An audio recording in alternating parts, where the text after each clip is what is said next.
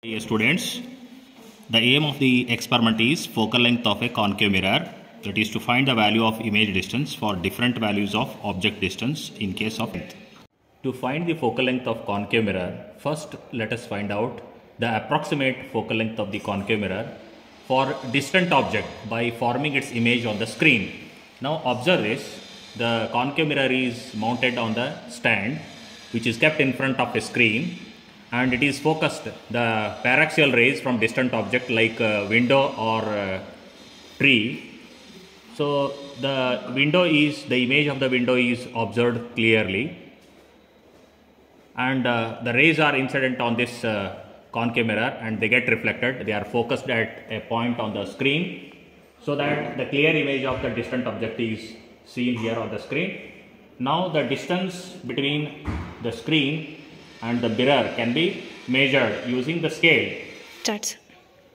So the scale is kept perpendicular to the screen, and the distance between the image and the mirror can be measured using the scale, which is found to be almost 10 centimeter. So this is how we can find out approximate focal length of the concave mirror by using the distant object. To find the focal length of concave mirror, first let us find out the approximate focal length of the concave mirror for distant object by forming its image on the screen.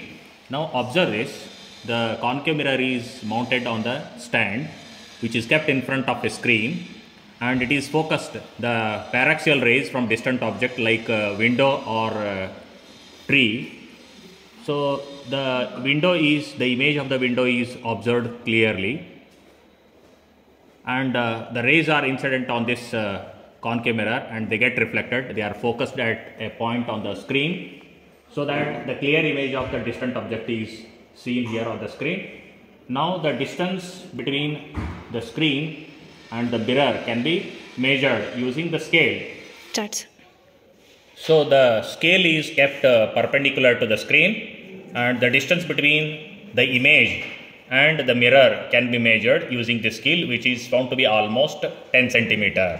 So this is how we can find out approximate focal length of the concave experiment. First let us mount the concave mirror on the optical bench on the stand at appropriate position, say about 50 centimeter on the optical bench.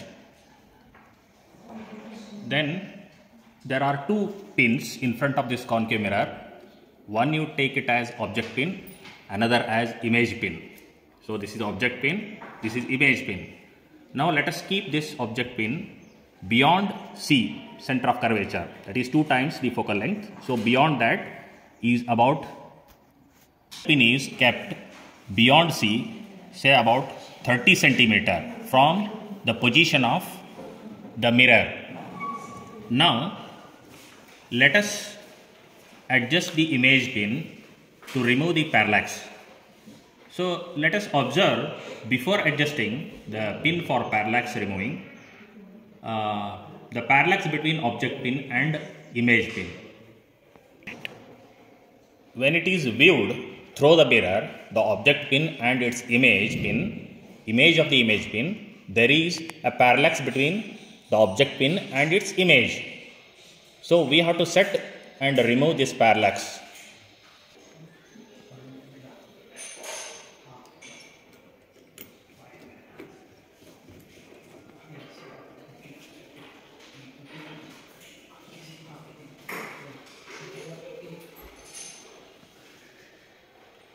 Now the parallax is removed with respect to object pin, so you can observe it through the mirror.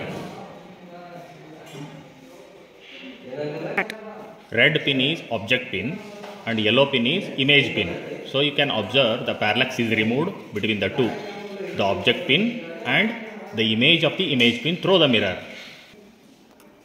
When the object is at 30 centimeter from the mirror, after removing the parallax, the image pin is found to be at 15.3 centimeter. So using these values, you can tabulate in the tabular column. The object distance is 30 centimeter and the corresponding image pin is found to be at 15.3 centimeter. So after calculating, the focal length is found to be 10.13. Now for the second trial, the object pin is kept at 20 centimeter, that is at 2C, 2 times its focal length, that is 2 times the focal length of the concave mirror. Now with the single pin, with the same pin, we have to look at the image of this object pin through the mirror, and let us try to remove the parallax between the two. Now the parallax is removed with respect to object pin. So when you observe through the mirror the image of this pin itself, so it is coinciding with it, and the parallax is removed. So now the distance can be measured from the mirror. That's it. After removing the parallax, the distance of the image is found to be at the same position. So that is also 20 centimeter itself. So the same thing is tabulated in the tabular column. The reading for this second trial beyond C, that is at 2C, is 20 centimeter object, and the image is also found to be almost at the same position, say that is 20.1 centimeter. So using these two trials, the focal length is calculated using the formula, and that is found to be almost 10.02, which is almost equal to its standard value of focal length. That's it. Now for the third trial, the object pin and image pin will be interchanged.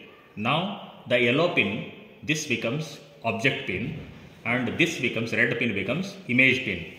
Now the object pin is kept at 15 centimeter, and its corresponding image pin is adjusted in such a way that the parallax is removed when it is observed through the mirror.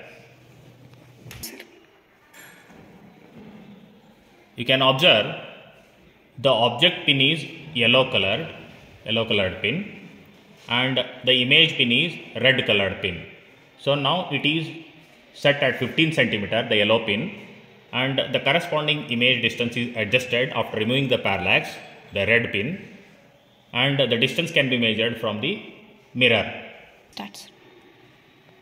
The third trial for 15 centimeter, that is between F and C, the corresponding image distance is found to be at 30 centimeter, and using these two trials we can find out the focal length, which is found to be almost 10 centimeter. So in this way we can take the trials beyond 2C and at C and between F and C, 2 trials each. So in this way we can take 5 observations, and then we can get the mean value of focal length, which is found to be here in this case 10.05 centimeter using the relevant equation. The readings are calculated and the final result is tabulated here, which is found to be 10.05 centimeter. So thank you students.